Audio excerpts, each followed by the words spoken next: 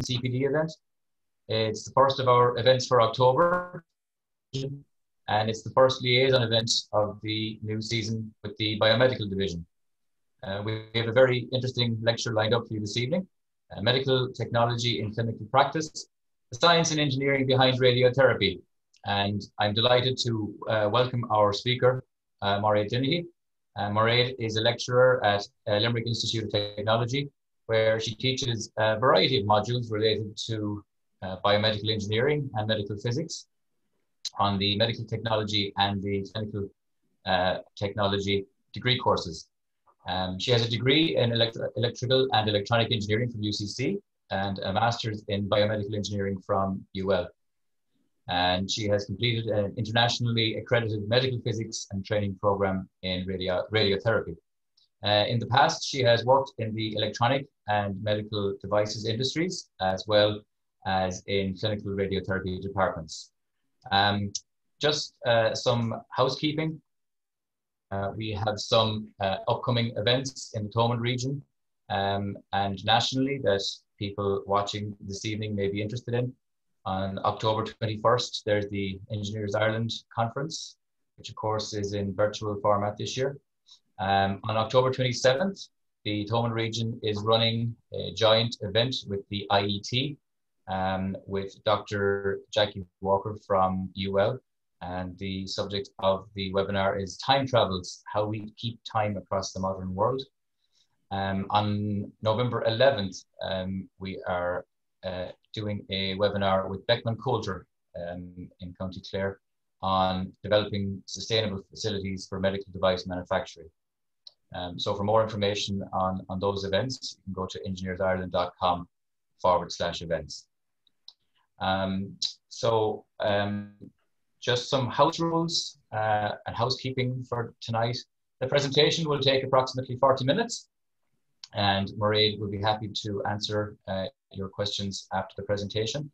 If you can use the Q&A button during the presentation to submit your questions, and we can moderate those at the end of the presentation. So without further ado, I'd like to turn the presentation over to Mairead to present this evening's lecture. Thank you. Thanks very much, Mike.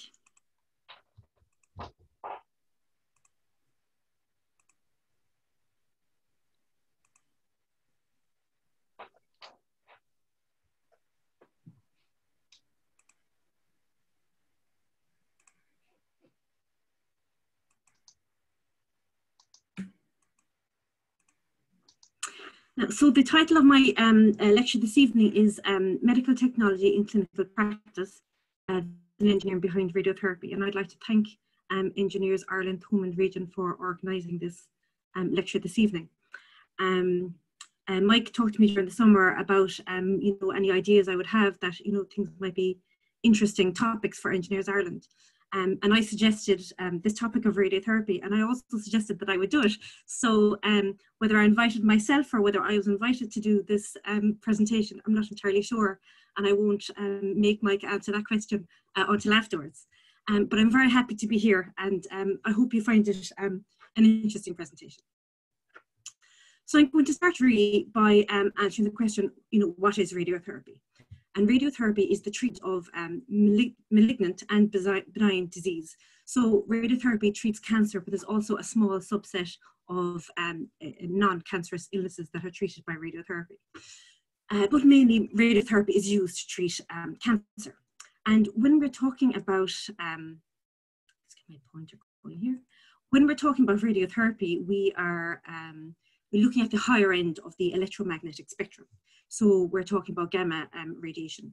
And in terms of diagnostic imaging, you're talking about X-rays, but it's higher energy than that, that's used to treat. Where the slightly lower X-ray energies are used in diagnostic imaging. And I suppose as an engineer that turned a medical physicist, I would say that radiology can be considered non-destructive testing of humans, essentially. And then radiotherapy uses ionizing radiation then to treat cancer.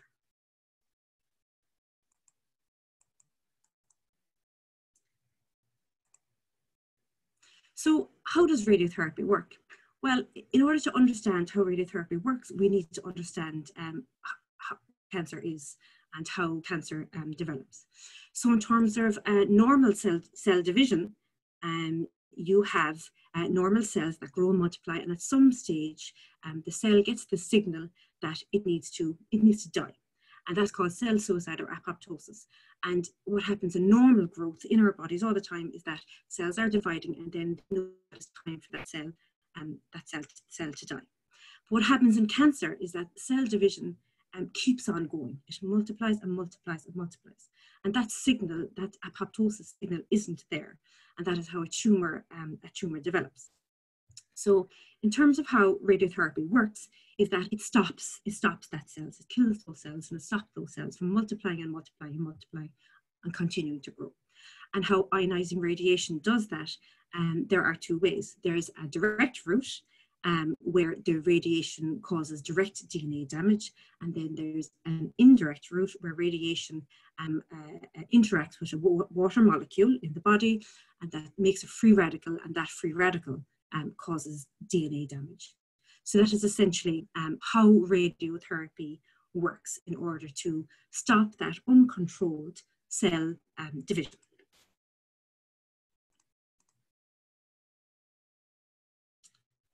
Sorry, something has happened here now with my presentation. Okay, so the next question then is, why does radiotherapy work? Well, in order to consider that, we need to look at this graph here. On the x-axis, we have the cumulative dose. So this is a radiation dose. And on the y-axis, we have the probability of occurrence. And the reason, the why of why radiotherapy works is that tumor cells, cancerous tumor cells, are more susceptible to ionizing radiation than healthy tissue. And we can see that by having these two parallel curves on our plot. And essentially what happens is that the tumor control probability is reflected on this blue curve. And that tumor control probability is the probability that the tumor will be controlled by a specific dose of radiation. Whereas the red curve is the normal tissue complication probability, and that is the probability of an adverse complication to normal tissue happening at a specific dose. So if within the therapeutic range of doses, we can see here that you can have a high tumor control probability and a low normal tissue complication probability. And the ratio between there is what gives us the therapeutic index. And that is essentially the range of doses that allow us to have control over the tumor while minimizing the normal tissue complication probability. So types of radiotherapy, you can categorize it in terms of delivery mode, where you have external beam radiotherapy, and that is what I'm going to be concentrating on today. External beam radiotherapy is delivered by linear accelerator. And the other type of delivery mode of radiotherapy is brachytherapy, and that is radiotherapy that uses a radioactive isotope, and that isotope is introduced into the body in order to treat. So external beam radiotherapy using a linear accelerator, the machine itself isn't radioactive, but when it is turned on, it produces photons that are delivered in a controlled way to the patient. So you can also categorize radiotherapy by the intent of the treatment. And you have radical treatment, where radiotherapy is the primary modality for cure. You have adjuvant treatment, where radiotherapy is used in conjunction with surgery or chemotherapy. And what is used in those instances is to reduce the risk of tumor recurrence. So, a common adjuvant treatment would be breast cancer treatment, where a patient would have surgery, which would be the definitive removal of a cancerous tumor from the body. And then they have a combination, depending on staging, of chemotherapy and radiotherapy, or one or the other. And chemotherapy and radiotherapy are to reduce the risk of tumor recurrence and to ensure that there is no remaining cancerous tumor within the breast after the surgery. And then there's palliative radiotherapy, and that is used to reduce pain and to address acute symptoms. And that actually is the, in that case, radiotherapy actually can be used in an emergency situation in things like spinal cord compression. So that is where a tumor is impinging on the spinal cord and the patient can have symptoms like paralysis. And if they receive radiotherapy early enough, that paralysis can actually be reversed. And the other emergency situation where you would have radiotherapy is in superior vena cava obstruction, and that's where a tumor is impinging on the superior vena cava, and radiotherapy would shrink that tumor and prevent an obstruction there. So just briefly to talk about radiotherapy in Ireland, and I have to thank Brendan McLean for giving me this information. I emailed him yesterday and he very quickly came back to me with this information. So Brendan McLean is the chief physicist in St. Luke's Radiation Oncology Network, and he's also the chief physicist involved in the NPRO, which is the National Programme for Radiation Oncology. And that is a programme within the HSE that has planned the delivery of radiotherapy services in Ireland. And the training programme that I did in Galway was part of the NPRO, where they have a specific training programme for our medical physicists in Ireland in order to increase and introduce the, I suppose, expand the radiotherapy physics pool within Ireland. So in terms of HSE centres in Ireland, you have the St. Luke's Radiation Oncology Network, which has St. Luke's Hospital in Rathgar. You have 2 centres in St. James's Hospital in Beaumont, and in Beaumont Hospital as well. So geographically, distribution between North and South Dublin.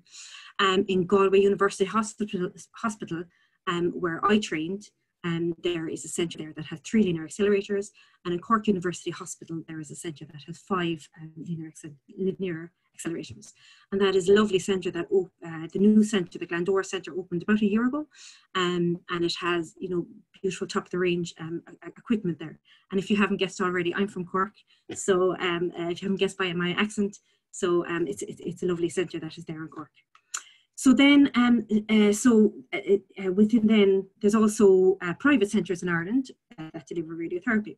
And where I worked for 8 years was the Mater Private Centre in Limerick. So that is a radiotherapy centre where there's two linear accelerators, 2 Linacs, and there is a service level agreement with the HSE to provide radiotherapy services to public patients, and private patients are also treated there. So that centre is actually on the grounds of the University Hospital in Limerick, here in Limerick, where I am tonight. And there's also the UMPC Whitfield Centre in Waterford, and that also has a service level agreement with the HSE. And then other private centres in the country are Beacon Hospital, Hermitage, Mater Private in Dublin, which is obviously a sister centre of the Mater Private Centre in Limerick, and St. Vincent Hospitals. And there's 2 linear accelerators in Galway Clinic and 2 in the Bonskores in Cork. And then on top of that, there is, in Northern Ireland, there are 2 NHS facilities, one in Athnagelvin and Derry, and there is a service level agreement with the HSE to treat patients there. So as you can see in the geographical spread, obviously it was a lot more convenient for patients to attend the Athnagelvin Centre, and there's also a very large centre in Belfast. So, you know, I suppose it is widely known that ionising radiation causes cancer. So if it causes cancer, then how come we also are using it to treat cancer? Well, yes, exposure to ionising radiation can adversely affect health. And the reason ionising radiation affects health, and the reason why it needs to be shielded for and accounted for, is because there are 2 types of effects of ionising radiation. So the first is a stochastic effect. That is essentially a kind of a roll of the dice, a random effect. And with ionising radiation, the stochastic effect means that even for a very low dose of radiation, I'll just turn on my laser pointer here, even for a very low dose of ionising radiation, there's a non-zero probability, and so there is some risk that it can cause an adverse effects. So in terms of stochastic effect, it is development of a mutation which can result in cancer or other hereditary effects. So that stochastic effects means that even for very, very low doses of radiation, there is a non-zero chance that it can cause cancer or cause a hereditary effect. And the other effect in, the other effect is deterministic. So a deterministic effect means that there has to be a threshold, that the dose has to go above a particular value before there is an effect, before there is an effect caused by it. And obviously, as the dose increases, you would have an increase in severity. So that is why ionizing radiation is dangerous. Ionizing radiation does cause cancer, and it's because there are stochastic effects as well as deterministic effects that it needs to be shielded for and accounted for correctly. So because of that, there has to be regulations and laws around ionizing radiation. And in Ireland, there was a new law, a new statutory instrument introduced in 2019, and that was for the protection of workers and members of the public from harmful effects of ionizing radiation. And that would have been, so there were other statutory instruments prior to that, but this is the newest legislation around ionizing radiation. And this would have come from, harmonising European regulations on that as well. And in fact, the role and the regulation of medical physicists as a profession, for the first time, came into effect, included in this law. And the Irish College of Physicists in Medicine, of which I'm a member, are the body that recognise medical physicists. And you have to have a certain amount of clinical experience as well as education to join it. And then there's yearly submission of CPD in order to maintain the lofty title of medical physics expert. So there's two agencies then that are in charge of looking after and ensuring that ionizing radiation is used correctly in Ireland. And what's very interesting here is the fact that it's the EPA that are responsible for public and staff protection, but it's HICWA, previously it was MIRU in the HSE, but now it's HICWA that are responsible for patient protection. So it's very significant here, and that protection of the general public and staff, even if the staff are hospital staff or any staff in any industry that deals with ionizing radiation. That is regulated by the EPA, whereas patient safety is regulated by HICWA. And in terms of patient safety, a principle that is used in anything involving ionizing radiation, whether it's radiotherapy or diagnostic imaging, is the concept of ALARA, as low as reasonably achievable.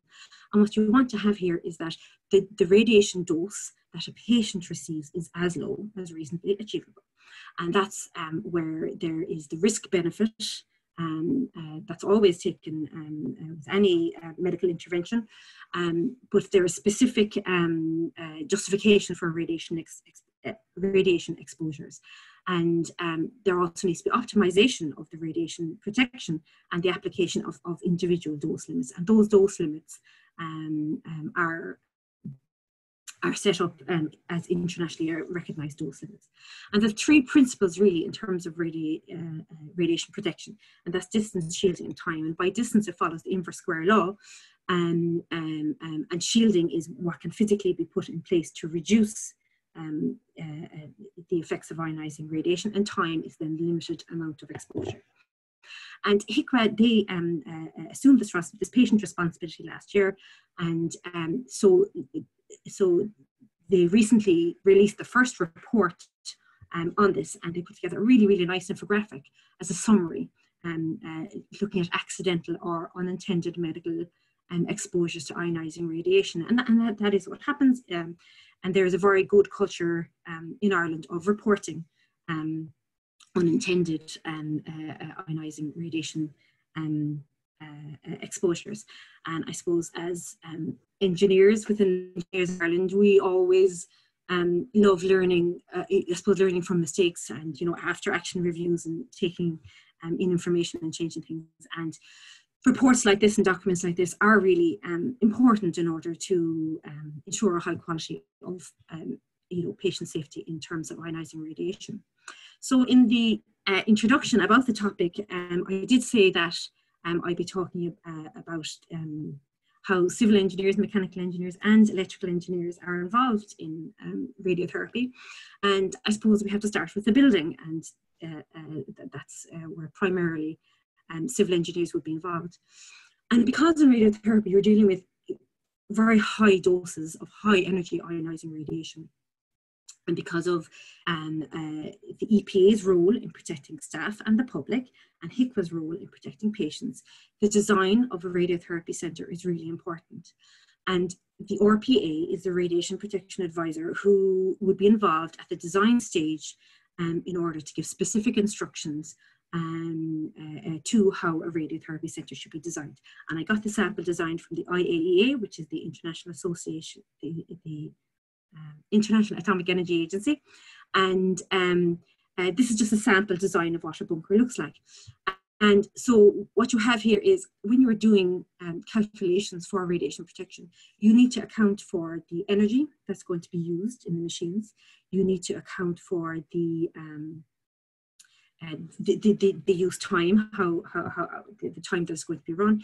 You need to take into account occupancy factor of adjacent areas. So for example, what's F here is the control room for the bunker. So you would have staff in there at all times. And in terms of the outside, that generally could be open to the general public. So you need to take account of that in the shielding requirements. So what you end up essentially is a bunker with a maze.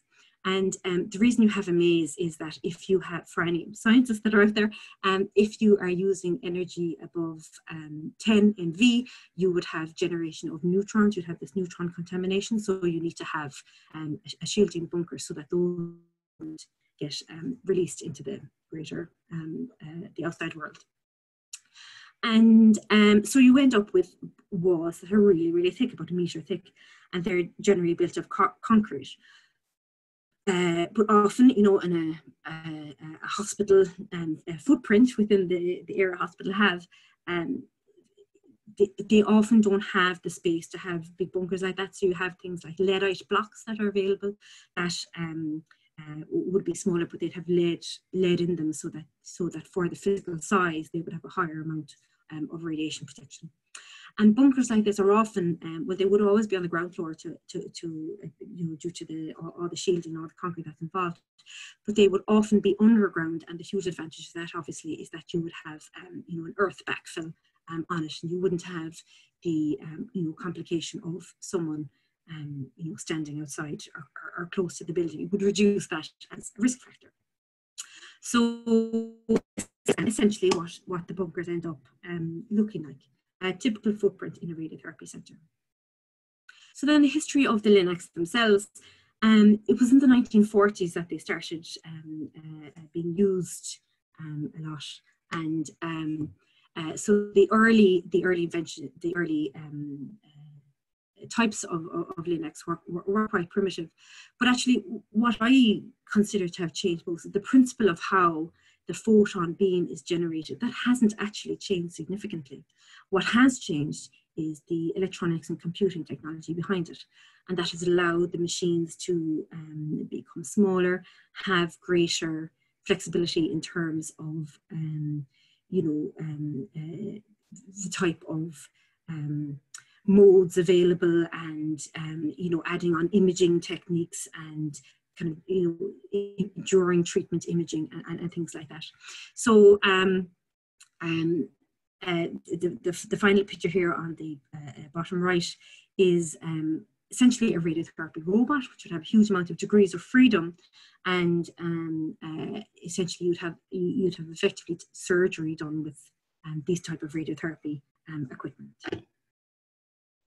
So talking about the linear accelerator itself, so a high energy photon beam is produced, and the radiation dose, that beam is produced by electrons are shooted out of an electron gun. They are accelerated through a waveguide. They go through a bending magnet and they hit a target. And when the electrons at that really high energy high speed, they hit the target, they produce photons. And that's photon beam that is the photon ionizing radiation that interacts in the body to deposit dose. And you have collimators and different in the head of the machine here in order to shape the dose and to shape the beam that will be delivered. So radiation dose is a measure of the energy deposit in the irradiated medium by ionizing radiation per unit mass. So even from that definition of the gray, which is the radiation, which is the unit, and someone who gets radiotherapy is prescribed a dose in gray. And so that dose depends on the machine output being calibrated, but it also depends on the machine calibrated mechanical movements, and it also depends on the patient geometry, tissue density, and position. So unlike, for example, if I have a headache, I'll take two Panadol, and that is a dose of Panadol. The dose of therapy is quite different because it doesn't just depend on the machine output. It also depends on the mechanical movements of the bed and the jaws in my laser pointer again. The jaws here in the head of the machine, but it also depends on the position and geometry of the patient and the tissue density. So that's why a radiotherapy treatment plan is generated using a CT. So a CT scan is taken of the patient, and the patient's plan is created based on that. So in terms of mechanical movements, I said that there'd be something for mechanical engineers. So in terms of gantry, the gantries move. The gantry is the head of the machine. I'll just get my laser pointer again. That can move 360 degrees. Treatment counters movable, and latest developments. You have really fancy 6 degrees of freedom treatment couches now. You have a collimator which rotates 180 degrees, and then you have what's called a multi-leaf collimator, and they are little leaves that interlink, and they can shape the dose of the radiation essentially. And what a treatment plan is, it's a set of instructions to the linear accelerator. And those instructions are the mechanical positions as well as the dose output.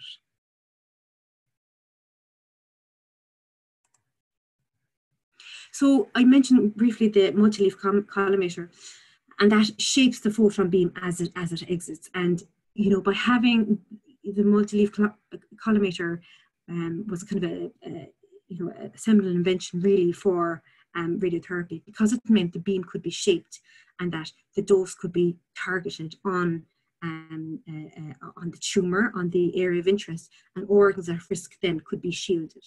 And it's a very important part of a radiotherapy treatment machine. So that's kind of background of the kind of treatment machine itself and the unit, and how it's built and the technology that we have in order to treat radiotherapy. But what's very important really, and the most important person in radiotherapy is the patient themselves, and the patient journey from start to finish is very significant. So for the next part of the presentation, I'm going to be going through the patient journey and look at each step.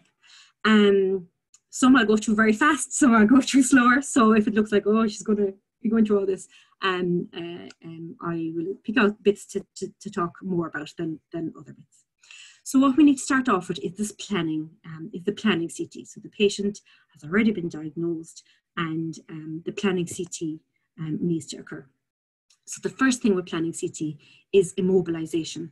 And what's important is that because a radiotherapy dose isn't given in one go, it's given over a period of time. So a patient usually comes into a department for a dose of radiotherapy daily, 5 days a week, over anything from 2 to 4, 5, 6, depending on the dose prescribed, weeks. And what you need to have, because we know that the dose delivered depends on the position of the patient. So you need to have the patient in a reproducible position, that they are at the exact same position every day. And so patient immobilization is very important for the comfort of the patient, the safety of the patient, but also reproducibility of their geometry so that they receive the correct dose. And this is an example of some kind of different types of supports. You have, if someone is getting head and neck treatment, they would have this this mask. If someone, for example, is having treatment to their pelvis in terms of prostate cancer or gynecological cancers, they would often have knee rest and ankle stocks so that their hips are stabilized, that their knees and their ankles are in the same position. And those immobilization devices are indexed along the couch, and that would form part of the setup instructions for the treatment. And I have to mention here that it is the radiation therapists who do the CT and who treat the patients. And there is a degree course in Trinity College for radiotherapists, and they are highly skilled in setting up patients correctly, and then bringing them in daily and ensuring they have the correct treatment every day. So it's actually the radiation therapists who treat the patients. The consultants decide the plan, and the physicists or dosimetrists do the plan, but it's radiation therapists who treat the patients. And this is just an example. I'll get my pointer again. This is an example of a breastboard for a breast setup where the arms are placed overhead to get them out of the way. And you also have a vac bag, and that's essentially, it's like a bean bag with the air sucked out, so that can keep patients in the same position as well. So they are different types of immobilization devices. And then so the next step after the CT is taken is target and organ at risk delineation. And that is where the consultant targets, so essentially on the CT, they draw the treatment target as well as the organs at risk. And how that works is you target the gross tumour volume, then a margin is allowed for the clinical target volume, and that actually is what is kind of submicroscopic diseases. So you include a volume to include treatment of that. Then you have the planning target volume, which is again another margin, increase the volume that's treated, and that accounts for kind of daily setup uncertainties. And then you also have organs at risk. So an example here of a prostate treatment where you have the prostate itself and the seminal vesicles, and the red is the PTV. And that is the planning target volume. So that is the volume that you are getting the dose into. And then in this instance, we can see up here part of the bladder and part of the rectum. So in those instances, they are the organs at risk. So a certain amount of those organs at risk overlap with the PTV. And this here is an example of esophagus. And the PTV again is in red, so you'd have a wide margin on it. And the margins, these are all from international guidelines on correct margins. And as imaging is getting better and machine precision is getting better, some margins have been decreasing as it's basically you want to reduce the amount of normal tissue or non-included tissue in your treatment volume. So next then is treatment planning, and the aim of treatment planning is to deliver between 95 and 105% of the prescribed dose, and that comes from the ICRU, which is the International Commission of Radiological Units. That is the international goal of radiotherapy, and you want to keep the organs at risk within the established constraints. And as I mentioned already, a treatment plan is a set of instructions to the linear accelerator, where it's going to say the gantry position, the collimator position, the table position, whether they're MLCs, so those leaves, whether they're going to be involved. You can have static or dynamic MLCs, and also the monitor units, which is the length of time that the beam is on. And that is what a treatment plan is. So in terms of planning, when we're looking at dose, I'm going to go back and talk about isotherms first. So if we are looking at the weather and we're used to seeing isotherms. So isotherms are lines that connect areas of the same temperature. And that's isotherms represented in terms of a color wash. Well, in the exact same way, in radiotherapy planning, you look at isodose. So isodose connects areas of the same dose and represented in color wash. This is what it essentially looks like. So the red is the area of higher dose, and the blue is the areas of very low dose. So that is essentially what you look at in a radiotherapy plan. And I'm just giving you a few examples of different types of plans and what they look like. So this is a breast plan, and we're looking at here in 3 different views, and that is what radiotherapy is planned in a CT, which is a 3D imaging modality. So you can look at the dose distribution in 3 different views, and that is what's done. And every patient has their own unique treatment plan based on their own CT. And planning algorithms and the software that does algorithms has become very sophisticated. And whereas before it just kind of consider the body like a block of water, essentially, where everything was homogeneous. But now the algorithms can take into account inhomogeneities and different tissue densities. And that is a very significant really change in radiotherapy over the last 20 and 30 years. Again, a whole brain treatment, so this is where it would be a more homogeneous dose distribution. But you can see here that the eyes would be very much protected. And if you remember back to, we were talking about stochastic and deterministic effects. A deterministic effect is actually over ionizing radiation is causing cataracts. And that is why, even though a patient may be receiving radiotherapy treatment to the whole brain, the dose to the lenses would be kept very, very low, and that can be achieved with geometry, how you shape the beam, how you change the head of the linac in order to get the dose out, and also those MLCs that I talked about. So you have a situation here where the whole brain has been treated for this patient, but the dose to the lens will be kept really low as reasonably achievable, in order to avoid cataracts in the future. And another example then is looking at prostate treatment. And you have conformal versus IMRT prostate treatment. And again, IMRT is one of the advances that kind of revolutionized radiotherapy, and especially in terms of side effects. So with a conformal plan, it was essentially like a box. The distribution looked like a box, whereas an IMRT plan, you can see it very closely hugs the PTV, that area where you want to have high dose, and organs of risk like the rectum in this situation have a lower dose. And the buzzword with IMRT is concavity, that it can shape the dose around a concavity, and you achieve better organ sparing by that. And then you have head and neck treatment. This is just an example where there's a simultaneous integrated boost. And what happens in this scenario is that you may have gross tumor, nodal involvement, and contralateral, or on the other side, nodal involvement as well. And in this situation, 3 areas would have different required dose. So all the areas don't have the same prescription, essentially. And that can be achieved by using something called simultaneous integrated boost, and that allows for maximum sparing then of organs at risk. So where are we now? We have done our treatment plan. So the next is to get that plan approved by the consultant. And I would always say, from having planned lots of plans, that treatment planning is solving a puzzle where there's no one unique solution. And there's trade-offs and compromises along the way.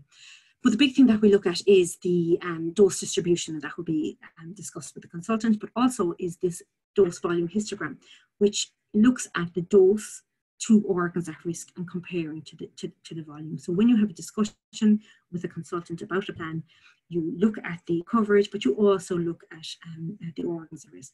And these tolerances come from international trials, like there's RTOG trials. And these would be international trials that have ensured the safety and efficacy of certain dose regimes to the organs at risk. And then in terms of safety in radiotherapy, well, it's a Swiss cheese model, essentially, where you have risk assessment and risk management, and there's layers, so that every layer along the way, it can be, any error or mistake can be found. And like I said before, you have to have the EPA license in order to have open radiotherapy center, and EPA are responsible for the public and staff, but it's HICWA who are responsible for the patient, and there is different guidelines around that. So that is this step here. I'll just get my pointer back again. that is this independent calculation, plan check, and the plan approval. And these are steps really that go through to ensure that there's no mistakes or errors in the plan. So the next step now is where the patient is welcomed back into the department. So the patient turns up to get their CT plan, and then, you know, depending on the site, 2 to 4 weeks later, they come back for their first day of treatment. So in terms of treatment delivery, the patient is set up in the exact same position that they were CT'd in, using any of the mobilization devices that were used on the day. So in order to verify that they're setting up correctly, essentially X-ray images are taken on the treatment machine.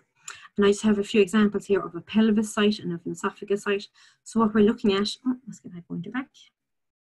What we're looking at here is, this would be a reconstructed X-ray essentially from the CT, and this would be the X-ray on the day. Excuse me, and they're matched over together, and they so that the patient is positioned correctly. And you look at that in 2 views. You look at an anterior image and a lateral image, so from the side. So it's 2D matched. In some instances, it can be 3D matched, and you know that the patient is in the correct position then. And I'm using another example of an esophagus site. So if those images don't match up, the patient may need to be re-CT'd. And like I mentioned before, in terms of as low as reasonably achievable, you want to limit the amount of X-rays and imaging that is done. So for a patient to be re-CT'd, there needs to be the benefit in terms of the information that is gained from there. And reasons why a patient can be re-CT'd or replanned during treatment are if there's a big change in anatomy due to weight loss or weight gain, if there is big tumor shrinkage, seroma, which is kind of fluid that you can see, or if the target moves outside the PTV. You know, the idea here is that you want to avoid change if possible, to identify the changes early, to quantify the difference and replan if necessary. And that's what happens through radiotherapy treatment. So that image review stage is repeated either every fraction, or if there's no difference, then a patient mightn't be imaged every fraction, they mightn't be imaged until the next week. And that again is to reduce the amount of images in terms of keeping the dose due to imaging as low as reasonably achievable. And that image cycle continues until the total dose is delivered by the patient. And once the total dose is delivered, the patient's treatment course is complete, and they are finished, and they leave the department with, I suppose, with better prospects than when they started their journey at planning CT. So one thing that I'm very proud of that I was involved in Limerick was the introduction of a technique called deep inspiration breath hold. And this technique is where the patient is required to take a deep breath. And by doing that, if you compare the images here, by taking a deep breath, essentially the heart is moved out of the treatment field. So this is deep inspiration breath hold, where the heart is outside of the field, and this is where the patient is in free breathing, as it's called, and the heart is in the field. And I worked in the Radiotherapy Centre in Limerick for 8 years, and this was kind of the biggest project really I worked on. And you know, something I'm very proud of really, that technique is in the Midwest here in Limerick. You know, and it's a great technique to have, and it's recognised now around the world as a technique. You know, it's pretty much in all radiotherapy centres now, and it's a great technique for post-sparing to the heart. And in terms of other advances and things that are happening in radiotherapy, one is surface guided radiotherapy. And what's interesting about this is a way of looking at the setup of the patient without using ionizing radiation. So it's without using X-ray images. And it essentially does a kind of it takes a map of the surface contour of the patient. And if the patient moves, then you know, the treating therapist can be alerted, and they can use this to set up the patient as well. And this is paving the way for tattoo-less treatment. So if you know anyone who's had radiotherapy, you'd know that they have, it's like, you know, a little biro pin mark, a tiny tattoo that's placed in order to help the reproducibility of position. And surface guided radiotherapy means that those little tattoos are no longer necessary. You also have something called respiratory gating. And just an example here is as a patient is breathing, so let's say this is a tumor in a lung. Let's find my pointer again.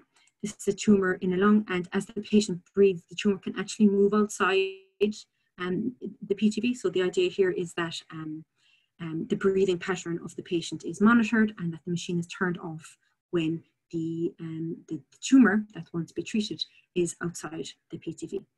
Other exciting things are happening are MRI LINAC.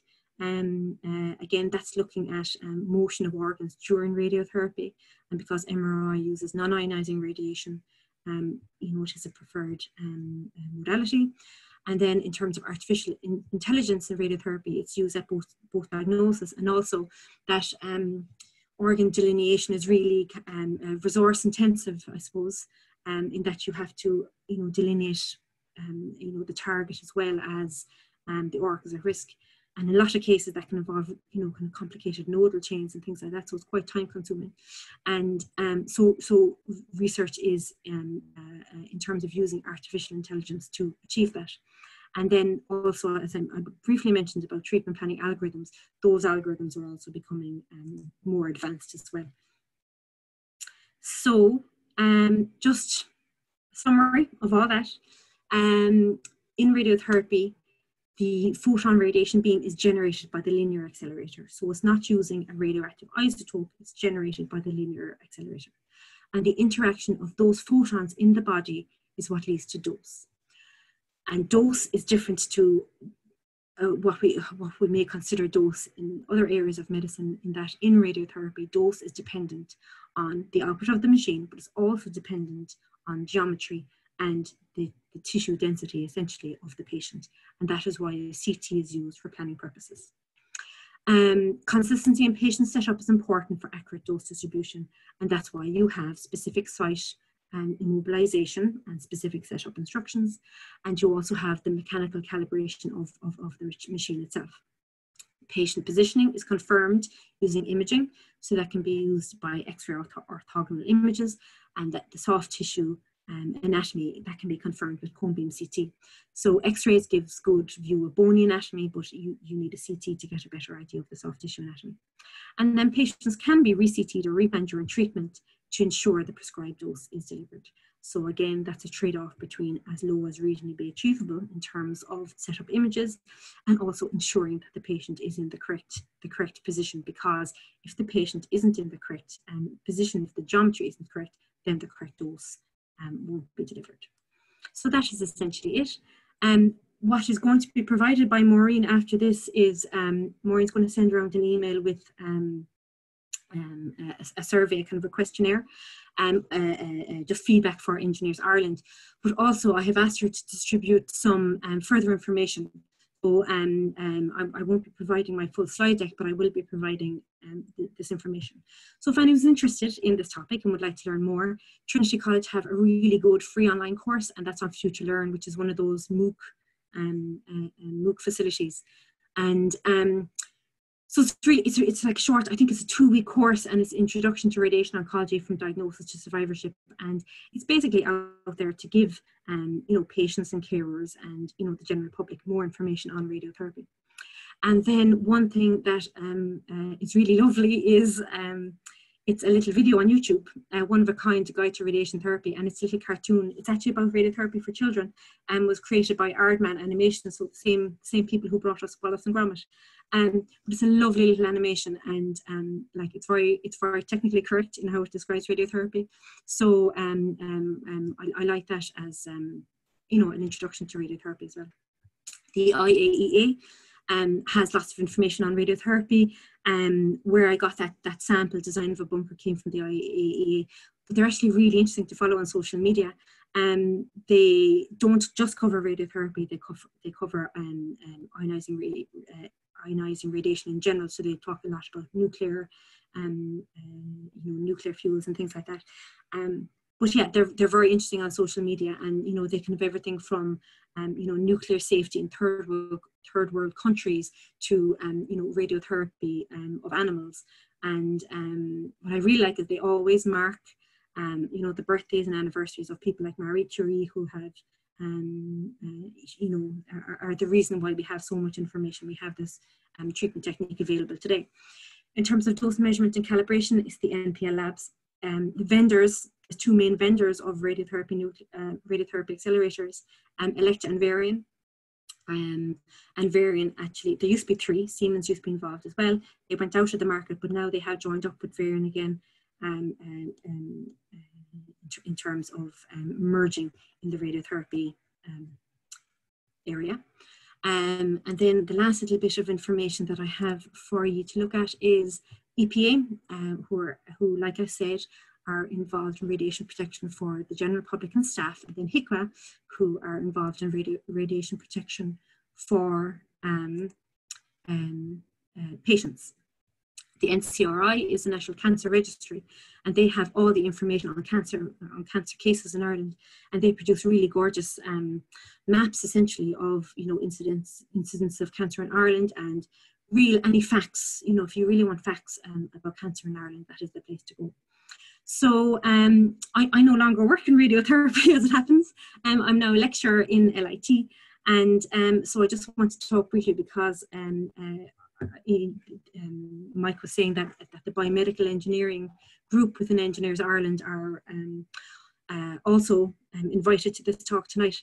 And so the course I lecture on are level 7 and level 8 medical and clinical technology courses, and the second, fourth years are going to be graduating soon, so it's quite a relatively new course. And so I suppose I just want to put the word out there to make people aware of that course, and especially for anyone who's working in a medical device company who may be in a position to take placement students. We have a great group of 19 third-year students who are available for placement. So if anyone works in a company who takes, within the medical device industry, who take placement students, you might contact me. And also something that I'm developing at the moment is a master's and a postgraduate diploma in advanced medical technologies. And I was delighted to receive human initiative capital funding for that. And so the idea behind this level 9 program is going to be fully flexible, all online. And essentially it's for, scientists and engineers who want to move into the biomedical engineering space in terms of employment.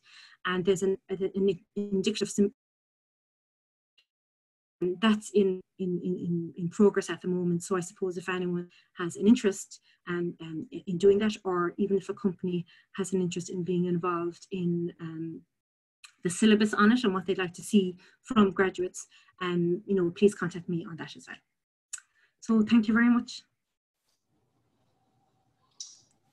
Thank you, Mairead. Can everybody hear me? Hopefully, I see nods. Very good. So we have some questions, Mairead. That was excellent. We have a number of questions. I'll just take them in the order that they came in. And the first one, if I can bring it up here, the first one was from John Coleman. Is the equipment used to deliver radiotherapy expensive to purchase and operate? I have an inkling on this one myself. And what's the lifetime of a machine, and how reliable are they over their lifetime? Yeah, like two very, very interesting and pertinent questions there. Yeah, like hugely expensive, millions. So, and in terms of life cycle, what's very interesting is that the life cycle really is about 10 years in a machine. But, the cost of them makes that, you have clinical radiotherapy machines that are a lot older than that. So what happens really, like any capital expenditure, and especially in terms of hospitals and in terms of medicine, the change is never linear. It's never, a linear update of technology. It kind of happens in leaps. And, that's what would have been seen in Cork with their upgraded machinery. And in Galway, they are currently at an early stage of getting new machines there. And when I was talking to Brendan McLean yesterday, You know, he was talking about what I would consider the new centres of St. James's and Beaumont. They're about 10 years old. You know, in my mind, they're new centres, but he was saying they actually are at the stage where they need new machines. And the you know, the money isn't there, the funding isn't there for that to happen. So, you know, I suppose the reliability of the machines, yes, as they get older, there can be more problems with them, but that doesn't mean that a brand new machine doesn't have problems. And I suppose what we're seeing now is that the newer machines have, you know, better kind of remote diagnosis of what the issues are. So they'd have, you know, like I was saying, it's software, it's electronics. It's nothing to do with how the machine produces the radiation. It's the software and electronics that are improving. So with newer machines, you'd have more remote diagnosis, diagnosis, I suppose, of the what's wrong with the machine. Because what can happen, obviously, in a busy radiotherapy centre, you know, the radiotherapy centre in Limerick, you can have, you know, 80, 90 patients being treated a day. So obviously, if one of those machines is down, that will cause a big, you know, delay in patients. And patients need to receive their radiotherapy treatment every day. So that can cause huge problems, really. But yeah, so its funding is a huge problem in that. What's interesting from the vendor perspective is that they are, you know, a lot of kind of emphasis is on machines now, that where it used, it would have taken kind of up to 6 months to put in a machine, to calibrate it, to get, you know, commissioning data, because there's a huge amount of physics data that you need to measure and put into the planning system. But newer machines now, they're kind of shortening that process. So there's kind of like a rapid build and a rapid introduction of the machine, so that when you buy a machine, you also buy the data with it, and that can be put in, which is really interesting, because just before I left radiotherapy, I went to a hospital in London looking at one of Aaron's new machines. And what's really interesting about that is this new machine, the Halcyon, no matter where it is in the world, the machines all have the same commissioning data. So essentially, if you were having a treatment, if I was having treatment in Limerick and I went on holidays to London, I could have my treatment over there for the day. Theoretically, I could have my treatment there, because you know, the same data is being used. So yeah, funding really is the biggest problem, whether it's for private hospitals or public hospitals. It is an enormous capital expenditure. Okay, we have another question from David Purcell, and a similar one from myself. It's to do with verification, I suppose, really. How do you verify that the equipment is performing to specification? Or are there any independent audits on machine output? Yeah, so yeah, that's kind of an interesting question, because you know, there are protocols that are followed. And the most important thing is that your measurement equipment is traceable back to a primary standard. So there actually is a primary standard for dose measurement. And the one that we would have used, one that most people in Ireland use, is the MPL lab in London. And that would be a primary standard for radiotherapy. So it's actually a linear accelerator. They upgraded there, I think, 2 years ago to an Lecta machine. And that linear accelerator irradiates you know, a tank of water, and it's a calorimetry is used as the primary standard, so it measures a heat difference, and that machine then is calibrated. So if individual centres then send their equipment, their secondary standard, which would be an ionising chamber and an electrometer, and that is sent over to London to be calibrated, and what comes back is a calibration certificate for that, for those measurement devices. And those devices then are used to calibrate field chambers that are used every day. So that traceability to the primary standard is, you know, paramount, really, of the device that's used. And that's part of what would be audited by the EPA, that traceability, that the procedures and protocols are in place to trace back. But in terms of independent audit, there are, oh, in my head I'm thinking Johns Hopkins Hospital, but actually isn't Johns Hopkins. It might go to me. There's a centre in the States that perform this independent verification, where they send a kind of a block, really, essentially, that has inside it these kind of dosimeters. They're basically, when you radiate them, they almost like they store the radiation, and then in certain in an environment they can be measured. And they send the block over to you, or, you know, the phantom over to you. And what happens is that phantom goes through the process of CT, planning, and the treatment, and it's sent back, and they can verify then, compared to your plan, whether this block, the surrogate for the patient, got the same plan. And that is something that the EPA requires radiotherapy centres in Ireland to do. One quick question there from Pat Hanley. Do all Irish linear accelerators have MLC? Yeah, absolutely. And in fact, MLC is considered kind of, you know, I don't think you can get LINAC without one now. So where it goes after MLC then is in terms of whether the MLCs are static or dynamic. So dynamic is as the beam is on, they move. And then you have treatment that has fixed gantry angles. So the machine is going around the patient and it stops at specific angles and delivers the dose. And then you have VMAT, which is volume modulated therapy. And that is when the machine is moving, and while it's moving, the dose is coming out. And that is becoming now the standard. And I won't say all, but most centres in Ireland now would definitely be moving towards VMAT. Okay, thanks for that. We're trying for one or two more. We have quite a few coming in, but there's one here from Suzanne O'Rourke, and thanks, Suzanne, for promoting this within the Biomedical Division of Engineers Ireland.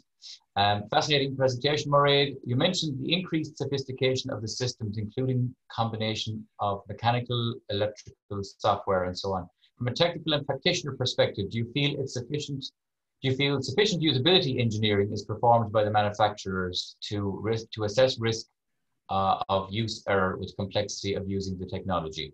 When you assess adverse events, is the usability or use difficulty something that you see as a common contributor to those events?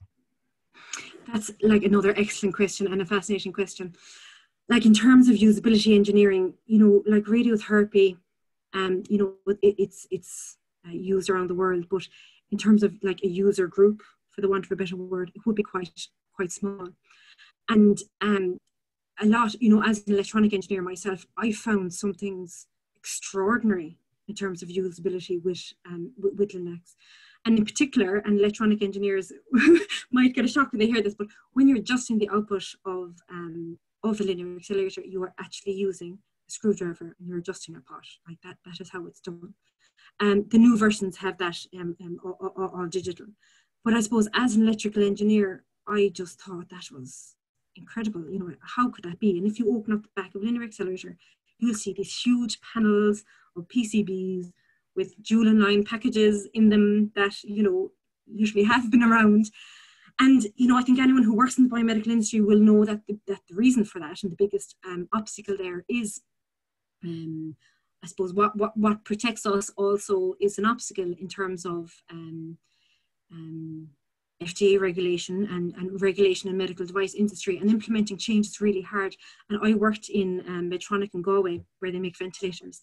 And, you know, I found from working there, you know, it is the biggest, you know, stumbling block in terms of, you know, usability of equipment. Because in order to implement a change, it had to go through a whole load of regulatory processes that are very expensive. And it means really that there are iterations of the final product that could and should maybe be more modernized or better, but there isn't really the scope to do that from the manufacturing side. So yeah, there's lots in terms of LINACs that could and should be improved, but it definitely is improving. And I think what's happening really in the new iterations, it is that kind of user interface in terms of, you know, the therapist treating the patient as well as physics users. And one thing I actually didn't mention, who are really important as well, are the service engineers from the company. And I would have worked very closely with the service engineers from Varian, and they come and they do preventative maintenance on the machine, quarterly usually. And you know, usability for them, and you know, getting information out for them is also an important part of it. But yeah, I think there's a long way that it can go, but I'm sure anyone who works in medical devices can understand the struggles there. Okay, time for one or two more. There's one here from Don McMorrow. You noted the involvement of electrical, mechanical, and civil engineering in the construction of the linear accelerators and the bunkers that house them. Can you comment on the role of software engineering to radiotherapy? Yeah, so I suppose in terms of treatment planning, software engineering is a huge part of that. And also within radiotherapy is record and verify systems. So, there's this whole move to, paperless treatment centres, and the new centres in Ireland would be completely paperless. When I worked in Galway, it was paper light. There was very little paperwork. And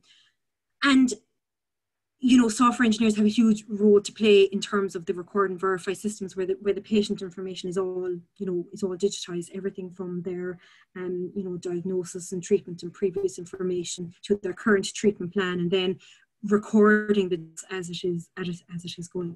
And, software engineering, has a huge role to play. Interestingly, Varian have, in terms of software, and Varian is what I'm most familiar with because as a manufacturer, because they're the machines that I worked with for longest. But they have introduced so kind of the record and verify system that they have in radiotherapy. They now are kind of broadening that in oncology to chemotherapy as well, where the same system would be used in order to record chemotherapy doses and the information associated with chemotherapy. So there's lots of areas really where software engineering, and as I think I mentioned very briefly, in terms of interrogation of the machine when it is in clinical practice, if there's a problem with the machine, that it can be diagnosed remotely, obviously there is requirements around, I suppose, prevention of hacking, that someone can't just hack into linear accelerator, and also GDPR of patient information. So there's all those kind of issues that come into play as well. Very good. There's time for one or two more. A question from Pat Hanley again is, are unintended overdoses usually due to equipment issues or human error? Oh, that's a hard one really to answer, because the way radiotherapy works is that unintended exposures are generally caught, that's that Swiss cheese kind of approach.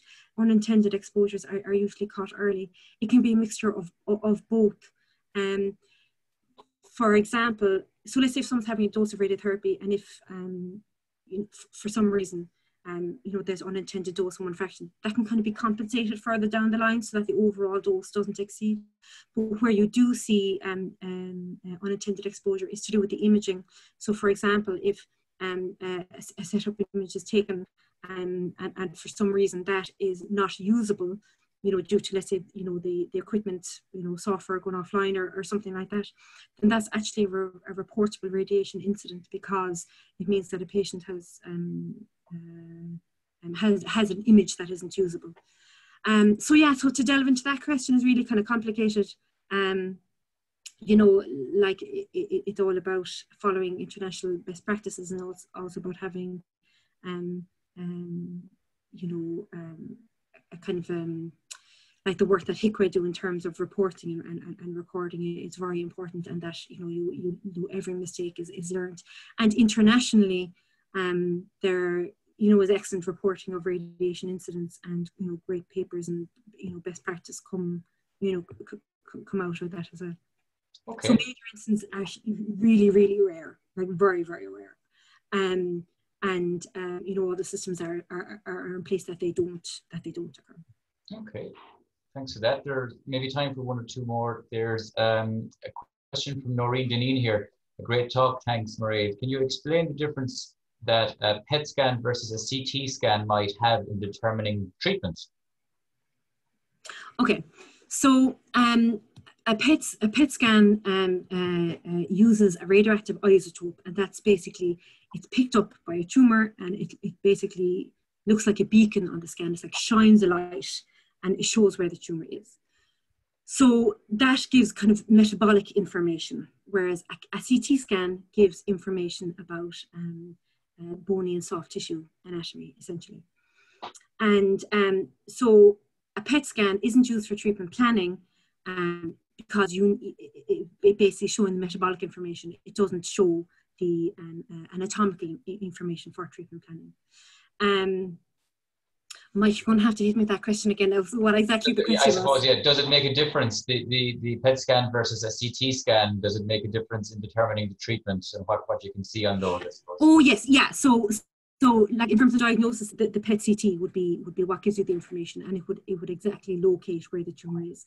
And often in treatment planning, you can overlay images on each other and use the planning CT as well as the PET CT in order to delineate correctly the target, essentially. So they're used. Okay. They're used together. Second last question is a quick one from Jonathan Kidd there. Are there any special electrical supply requirements for these machines? Do they need their own power station? Yeah, I know, pretty much. Yeah, there are. God, I couldn't give you details, in terms of numbers, I'm afraid. But yeah, there is dedicated supply, and there will be dedicated circuit breakers and plant really in the radiotherapy department that would ensure the supply. Yeah, I'm sorry, I can't give numbers now off the top of my head. I should have been prepared for that question now with the audience. But yeah, there is dedicated supply and plant, and definitely internally that you'd have. They're very high energy or high electrical energy requirements of the machine. On an uninterruptible supply, I imagine, for the hospital, Yeah. you don't want the power cutting out in the middle of a treatment. Yeah. And the last one from me is, how do you become a medical physicist? Well, that's, yeah, so in Ireland there's a master's in Galway, medical physics master's. But how I got into medical physics was slightly different. As I mentioned earlier, there's the National Programme for Radiation Oncology. And in that program, they identified the need for medical physicists and they pushed forward this program. And what's amazing really is they use an American model, a CAMPEP. CAMPEP is the organization. So the training program I did is accredited by CAMPEP. And that model, so when I did my training, even though I was in Galway, I was very closely linked to Dublin and the St. Luke's network in Dublin. So that is essentially how you become a medical physicist. Would be either doing a master's, a medical physicist, which there's one in Galway, or else doing a training program, and that that comes up at different times. There's a small community of medical physicists in Ireland. We have exported some great medical physicists to the UK, in terms of there not being, a huge amount of jobs here the whole time. But we've also got back hugely experienced medical physicists from the UK as well. So there'd be, big interaction that way. Okay. So I think I'm going to start the wrap up there. I think with that, Mairead, first of all, I'd like to sincerely thank you, our speaker this evening, for delivering a most interesting lecture. And I'd like to thank all of our attendees that are with us this evening for your attention and your